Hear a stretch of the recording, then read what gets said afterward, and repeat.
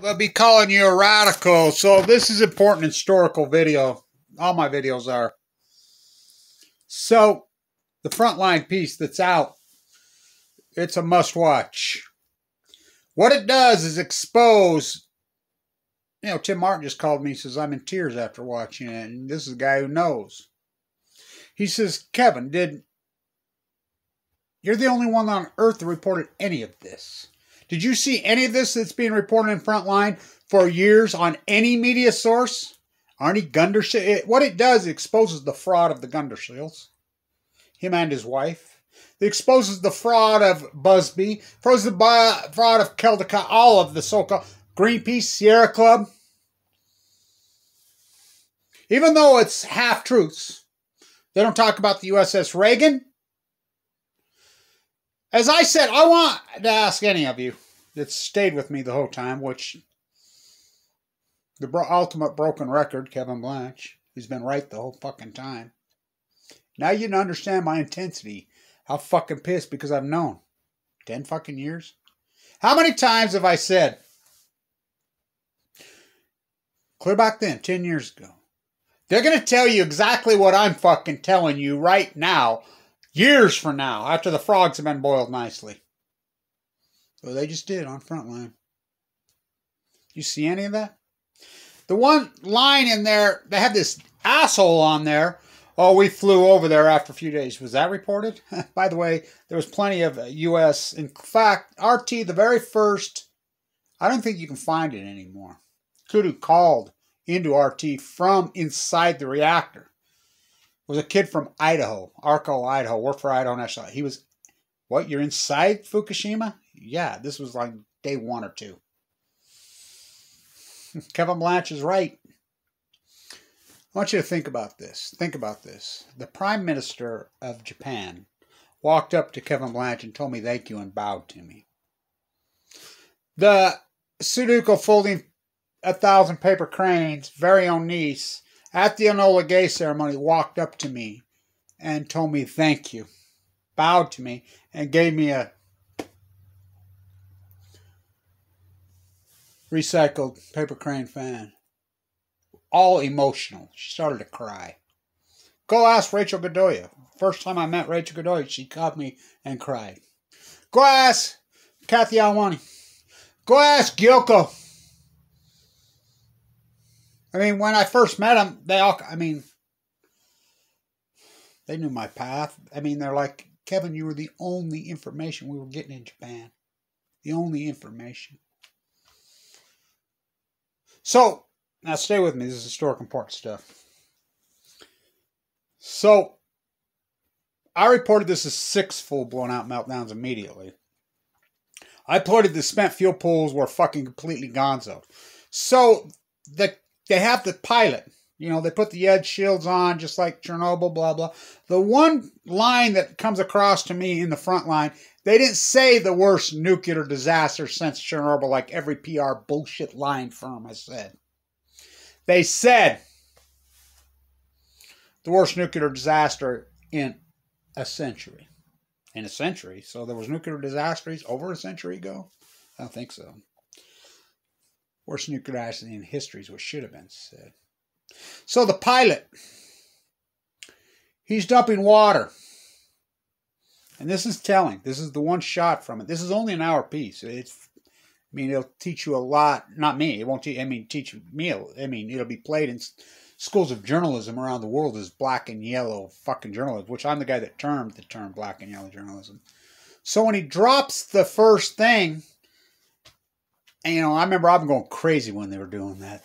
Fuck, what a joke. He says, we could see that it worked. The first water that we dropped landed because we could see the steam. And then they show a shot. And you can see the steam come off it. So what does that tell me? It tells me how fucking hot those fucking pools were. So this fucking asshole that's on there and says, we flew over and, the numbers didn't go down. Of course they didn't go down. I have the FOIA documents. I've had them from the beginning. Well, but before there was any FOIA document. I have the transcript inside the Situation Room. So what the Frontline documentary will try to tell you is, the Tokyo Fire Department goes in and hooks hoses up on day 8. So that's the 19th. That's 10 years ago today. I'm already reporting going crazy. These are fucking meltdowns. They're lying. I'm going fucking psycho. So what the Frontline is trying to fucking shove down this elephant down your throat, that you can give spent fuel pools, and the spent fuel pools over there, the amount of them, the MOX Fuel in 3, which we made MOX Fuel illegal here in 1977. So what they do? They shipped it to Japan. It's all weapons testing that was going on, Guard 3. That somehow you're going to believe that you can dump water onto spent fuel pools and they can survive for 8 fucking days without water. They can't survive 8 fucking minutes without fucking water. And when he dropped, now stay with me, this is an important story. You can get a screen capture, you people. When they show the footage and it drops, and you see that poof of steam, well, that tells me how fucking hot. Because you drop water and it immediately poofs a cloud of steam like that, it's got to be thousands of degrees. So that tells me completely fucking Zerk fired, out of control. I have footage. I'll find it and put it up when it blew up. I caught that on the live cam when it exploded dramatically again in June of 2011. I mean, just the whole fucking dog and pony show. But none of this footage was shown till 10 years after the fact. I mean, the cover-up is beyond malice. It's beyond criminal. Everybody that participates should be locked up. People should be rioting in the fucking streets. People should have pitchforks. What they've done? Just wiped out the Pacific Ocean. So when they finally did get water and pump on it, fucking just dumping on. What, those spent fuel pools are, you don't think they're cracked, blown to smithereens? What fucking fuel's on? The water just runs on them and into the ocean? Radioactive, which now new isotope Fukushima. I want you to watch it. I want you to watch it. And, the half-truths. Not one fucking word about the USS Reagan. So inside the Situation Room, within hours, John Holden's let this out so I could talk about it because it's classified. I reported a lot of this fucking before, I could have gotten a lot of trouble for some of the stuff I did, but I've been very careful. I'm not willing to go to fucking prison, martyr myself for a bunch of fainting goats who don't give a fuck. I will go back to Barrett Brown when he got out of prison. I always think of that fucking interview he did. Well, you were such an incredible activist. You did so much work. Even inside prison, you changed everything. You were so good. Why nothing now? He says, well, I realized that I showed you all the proof right in your fucking face. And the American public still didn't give a fuck. So why am I fighting for him? Why? And by the way, who said I was ever fighting for him? I was fighting for my grandchildren. I'm fighting for the animals and the ecology of the earth. I like the animals. I like the whales. I like the beauty of nature. I love the ecology, and to watch it fucking be destroyed like this has broke my heart. This is the greatest crime in fucking human. And then they're going to come out and say, ha, ha, ha, ha, hi, I'm the fucking Ted Bundy of the nuclear industry. Ha, ha, ha, watch. Here's the footage of me fucking raping and killing and maiming. Ha, ha, ha. Oh, okay. Keep doing it. And nothing. No recourse. No accountability. Unbelievable. Fuck. Unbelievable. 10 fucking years of this. Kevin Blanch has been dead on. Think about it. Full of cancer, cut off Medicaid, spit on, guns in my face, treated like fucking shit, wiped out financially. The Prime Minister of the country of Japan walks up to me. I asked him to his face. Well, you're so anti-nuclear now, and you're so emotional about this now. You're the one that built it up, the nuclear industry. The United States made me do it. At the Enola Gay hangar, while full, given 2 months to live on 11/11 in a bone marrow transplant. What a fucking story. What a fucking story. Fuck me. 7th generation Utah. The Enola Gay flies out of Utah. for the folded paper crane is presented at the NOLA AA hangar to leukemia victim. You think that's a big fucking story? So they're saying 10 years ago today that they were able to, the fire department got in there, hooked hoses up, and fucking dumped it. And another line that really burns my ass, and everybody's going to go along with this. And TEPCO, even in this document, they prove what liars TEPCO is. I mean, the Prime Minister, Nader Khan, says they lied to us the whole time. They lied to everybody. And do not kid yourself, the United States Department of Energy runs TEPCO. They're running that show. I know, because inside the situation, Barack Obama was green as a dumb fucker that he was. Holden took over. Fucking, they're all beamed in there. You know, the make it so. Not a word about the USS Reagan. The fucking mass murder. Not a word. This Reagan on this documentary should say the Reagan was called in, was pumping fucking water on it. They skip right over that. That was on day one. Day one. You know, the media drops the fucking ball. The marine biologist dropped the ball. The scientists just fucking... And the American public stands back and watches these fucking madmen fucking gang rape this fucking earth. The jet stream just... I mean, what they've done to this fucking North America. Gina McCarthy's now the climate czar who crashed Radnet. What a criminal. Everybody gone along. Lisa Jackson, Scotty Pruitt, fucking... Oh. Every single senator. Wyden went there, reported the car worse than I thought. Hillary Clinton's emails, I leaked so many of those out. Fucking take a shower. I mean, Fukushima, got to talk to Kissinger. Fucking, oh. Trump meets with the B first thing. Cover up a Fukushima, cover up a Fukushima. Just goes on. Biden's fucking new, what is it? Blinken? Huh. Whatever. He's first trip to Japan. Keep the fucking lie going. So Frontline, so 10 fucking years today, he's saying they finally got hoses and sprayed fucking water, getting water onto the spent fuel pools. So you're trying to tell me that a spent fuel pool can go 8 fucking days. 8 days. Dry. They can't go 8 minutes. We're as bad as, I mean, it's like 100 meltdowns. The Zerk fires, I have the FOIA documents that show the Zerk fires fucking. And the thing is, so many people inside the Department of Energy, so many people in the CIA, the NSA, Snowden, and that whole cover-up. The bunker in Hawaii was, the whole thing when he flips the chip and gets over, hands it to, I mean, it's all the cover-up of Fukushima. It's the greatest event in human fucking history, bar none. The greatest event is the cover-up of Fukushima. Second greatest event is the said fucking event that created the cover-up of Fukushima. Frontline's piece just exposes. I mean, that fuckhead Busby attacked me, threatened me when I was a bone marrow transplant center. Oh, he goes on saying, Pacific Ocean's a big place to live. Paid by the nuclear industry. Arnie Gunnershield's wife is the PR fucking spokesperson for the nuclear. Oh, he's in my YouTube site day fucking one. It's just a hydrogen blast. Oh, I told that motherfucker off. And then you wonder why I'm so intense and I'm so bad. You think about this burden I've had to carry on my shoulders for 10 fucking years.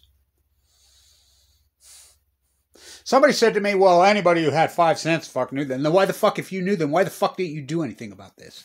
That's what I want to ask. Oh, everybody knew. Oh, really? Oh, really? Fucking 10 years of this.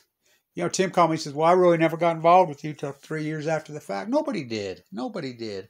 I mean, Durnford, he's done great, but fuck, he was 2-3 years after the fact, you know, and I love his work. He's dedicated, he's passionate, but come on.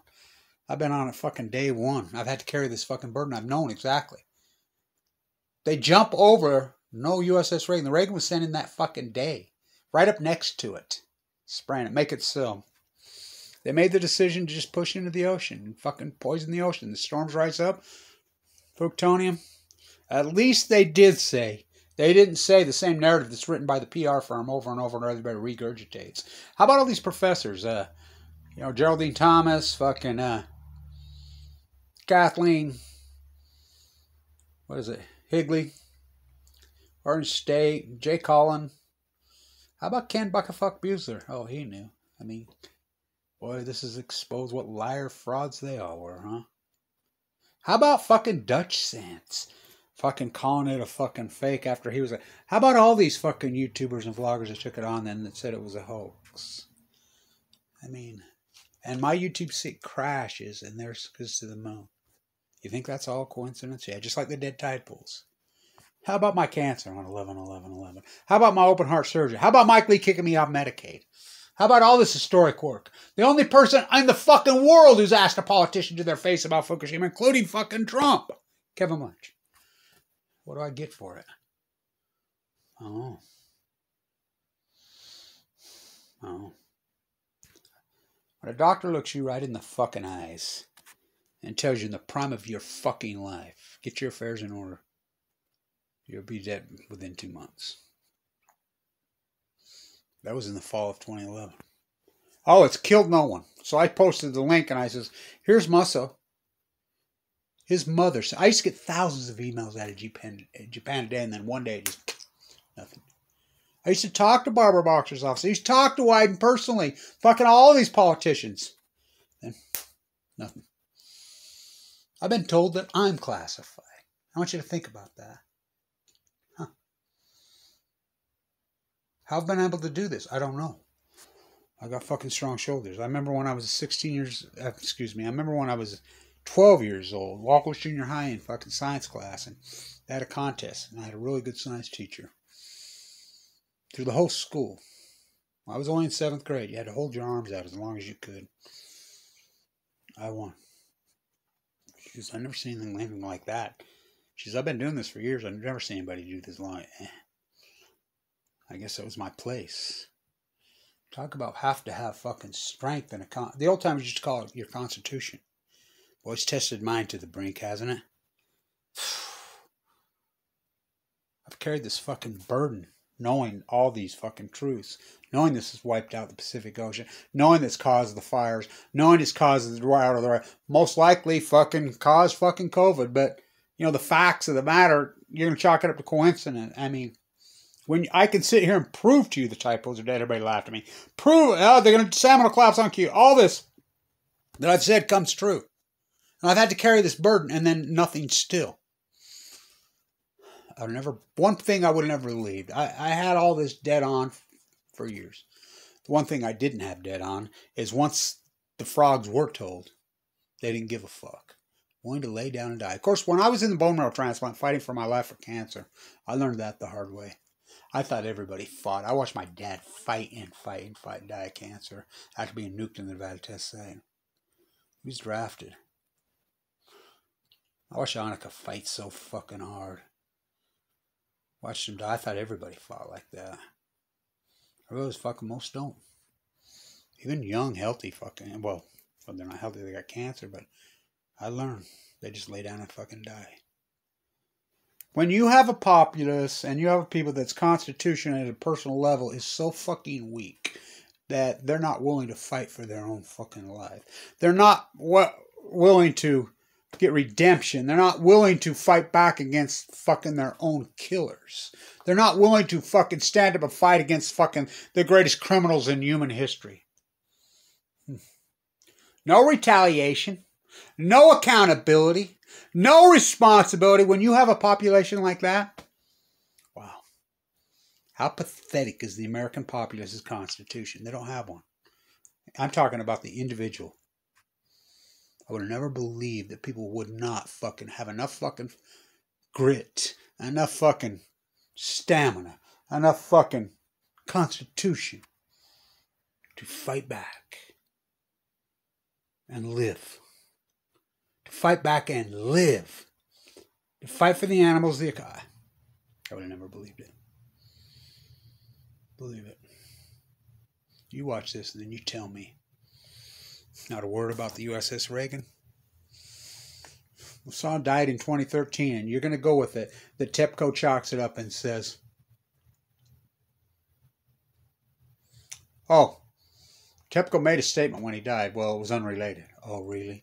He died in 2013 of cancer, July 9th, 2013 of cancer, and you're going to believe TIPCO. Well, even Frontline says they won't even think. Even the Prime Minister of Japan says they fucking even lied to him.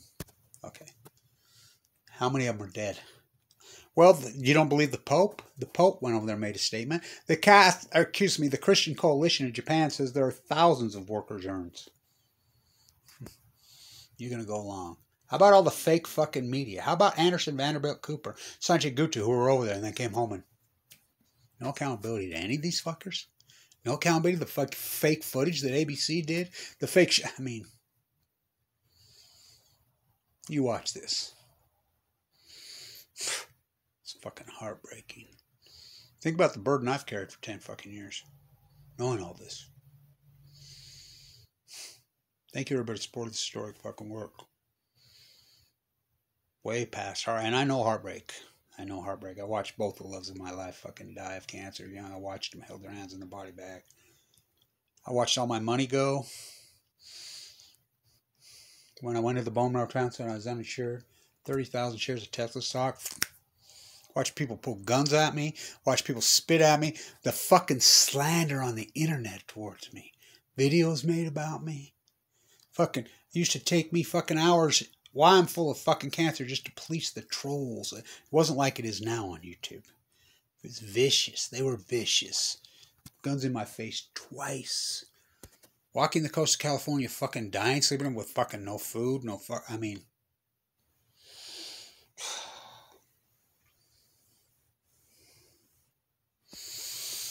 I guess I kind of can feel like fucking somewhat what Jesus did, huh? Put me on a fucking cross. I want to know, why didn't anybody fucking fight back? Why? Why did 7 billion people just stand back and let them fucking do this and not retaliate? When I told you, wait, I want to ask you, you just didn't believe me? Is that what it was? You just didn't believe me? I fought back. I'm still fighting back. I want to know why no one fought back. No accountability, no nothing. Organized the Million Mass March, 7 million people. I had everybody awake. Nobody did anything. I did.